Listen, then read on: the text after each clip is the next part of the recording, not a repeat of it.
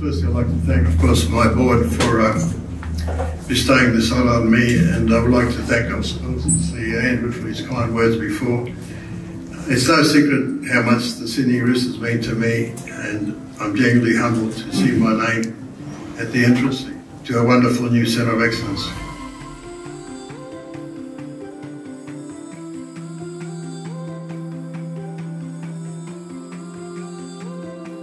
The Eastern Suburbs District League Rugby League Football Club was established at Paddington Town Hall on this very day in 1908. And as Robbo said, we have called this precinct home ever since. And it's so wonderful to be launching the Sydney Roosters Centre of Excellence on the anniversary of that momentous day.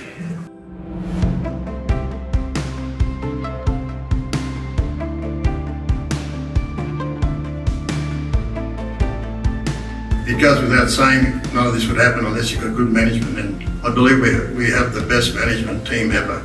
In my time with the Roosters, led by Joe Kelly off the field and Trent Robinson on the field. On the field, our club couldn't be in sober hands. And I remember back in 2012 when I was talking to Trent about coming back to the Roosters as head coach, he said that he wanted to turn our club into Man United. Sir Alex Ferguson was manager for 26 seasons. So Trent is almost halfway there, so I'm sure he's going to be around for a long, long time, probably even after me.